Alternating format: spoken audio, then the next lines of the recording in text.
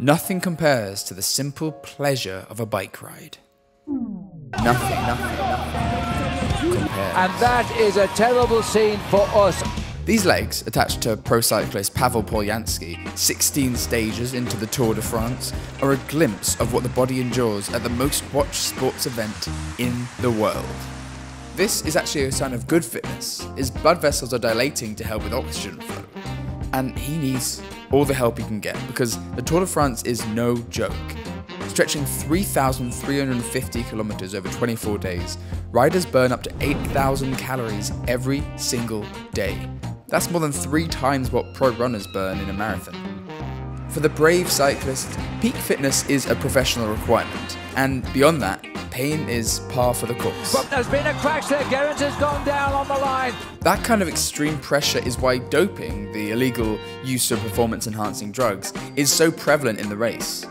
If athletes at their pinnacle use drugs to perform, imagine what the Tour de France would do to the average body. They pick the hardest and the most dangerous and the longest distances that they possibly can for a Grand Tour. And it's part of the whole identity of the Tour de France. Let's see how hard we can make it. Let's talk about what really happens to your body in the legendary Tour de France. If you're an enthusiast and you're a cycling buff, you might do one of those stages. I mean, there's no way that, the average person, even of good athletic ability, is going to be able to complete a Tour de France. Hey Eric, you were on those other videos about ski jumping and doubles luge. What do you know about the Tour de France? Well, I've been modeling the Tour de France since 2003. So the idea was to take terrain data that's available each year for the various stages and see if we can come up with a pretty good estimate for the winner. We've done pretty well over the years. Now, to give you an idea of what the body goes through in these 3 weeks of hell, let's go week by week. It's day 1 of week 1, and around 25 million viewers are tuning in to watch you take off on the open road from Copenhagen. If you're fit enough, your resting heart rate might be as low as 40 BPM, next to the average person's at 60 to 100. If you're 4-time winner Chris Froome, you're somehow doing 29 BPM. Your heart rate is gonna vary dramatically, but the goal is to maintain the same body weight throughout. And considering how many calories you're burning, that's easier said than done. In the course of a given stage, their average burn might be something like 5,500 calories. Well, a 550 calorie Big Mac, that's 10 of them. Of course, they're not going to consume 10 Big Macs, but that's the amount of food energy that they're burning each stage, and they have to match that. If you're the winner, you'll likely get through the equivalent of 210 Big Macs throughout the event, 118,000 calories. In this first week, you're burning about 3 to 5% of your protein stores, your fuel, to keep up with the pack. The usual catabolism is in effect. Catabolism is a breakdown of tissue, really, and fueling. So when you start pedaling, you get into a catabolic state. So your heart rate goes up, you increase blood flow to the muscle, it gets into the muscle, causes the body to break down glucose, glycogen, and then fatty acids. And that's all part of the normal exercise response. The idea is to start repairing tissue. And if they're not eating close to the end of exercise, then they get into a whole muscle wasting because the body's like, I need amino acids. What's the first thing to go is muscle tissue because it's very active and very energy hungry. The body's like, I need something here. And if you're not going to get it to me, I'm going to make you stop. So essentially, catabolism is like that alien plant, Audrey 2 in Little Shop of Horrors. Does it have to be human? Does it have to be mine? If you can't keep it fed, it's gonna eat away at you. That is when you start bonking. More on that later. We're on week 2 now, and somehow you're fitter than you were when you started, but you're heading into the mountains now, and those climbs are unforgiving. Obviously, it's a stressful time, sending your cortisol levels, the stress hormone, way up. Plenty of sleep between days will help immensely. If not, you guessed it, the bonk takes over. I'll get to it. As you tear through the route, you're also tearing through red blood cells. And red blood cells carry oxygen. Like the folks watching at home, you're destroying 2 million red blood cells every second. But while the average person will have no problem replacing theirs, you're using more oxygen than your system can keep up with. This puts you at risk of lower immunity and anemia. Translation, sick and tired. So you're onto your second week, and your maximum heart rate while racing may have been up with Chris Froome's at 174 BPM in the first week. By now, it might be slowing, growing weaker from all the hard work.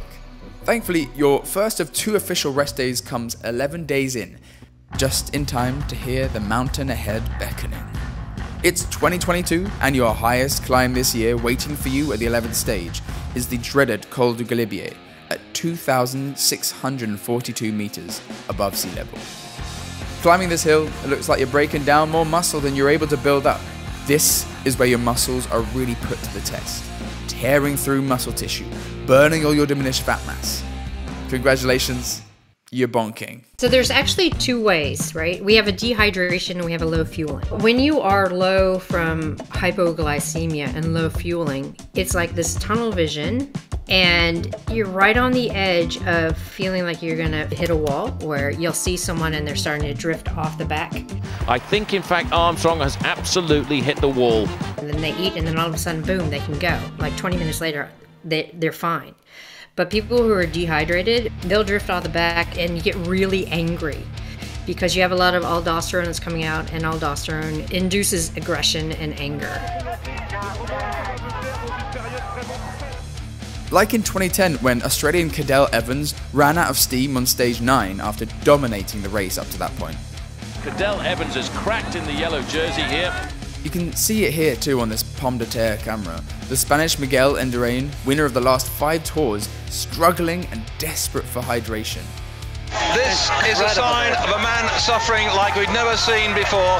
He's calling for a drink, but he can't take a drink. If he gets a drink, he gets penalised.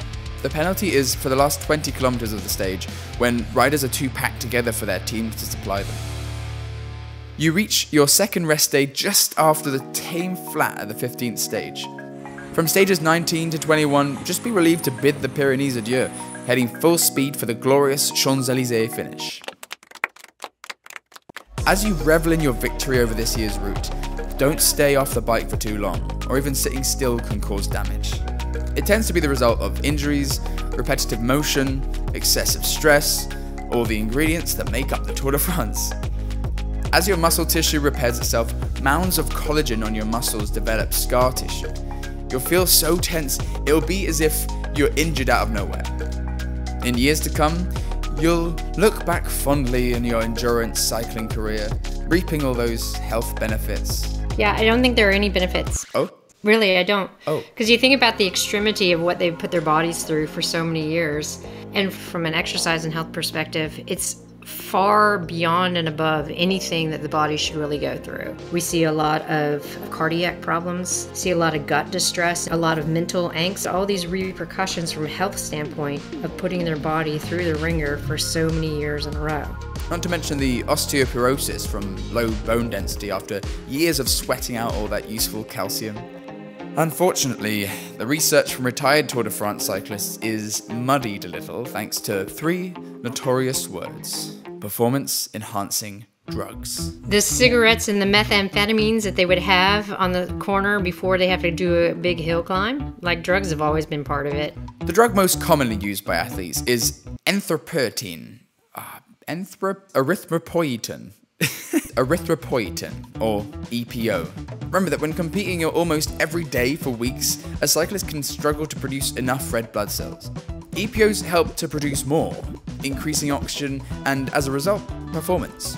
But EPO can thicken your blood, some call it sticky blood, over time risking heart disease, strokes, all kinds of life-threatening side effects.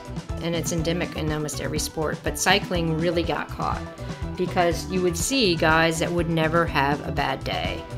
Famously, Lance Armstrong won every Tour de France between 1999 and 2005 before being stripped of his titles for doping in 2012. But in that same time period, 87% of those placed in the top 10 were also confirmed or suspected of doping. It was a culture then. But Right. I find the racing more interesting now because people have bad days. But Stacey, is it still there? Definitely. How is it being caught? It's not. A report from the Cycling Independent Report Commission showed anywhere from 20 to 90% of riders doing it in the present day. Eric, Why is that? Why is there doping? Well, I think the Tour de France is in the top 3 of the most grueling sporting events. A lot of the younger guys, it's the guys that are starting to question, like, what are you giving me and why are you giving me this? It's no secret that cycling has been through a very dark period in the last decade, but that the sport has changed, and of course questions need to be asked. That's normal, but it should no longer be met with the same kind of hostility that it has been in the past. Whether you're blazing ahead or way at the back, the best way to endure the physical pain and pressure of the Tour de France is to embrace it. Mentally, they are like ironclad. They get on the bike and they're just like focused.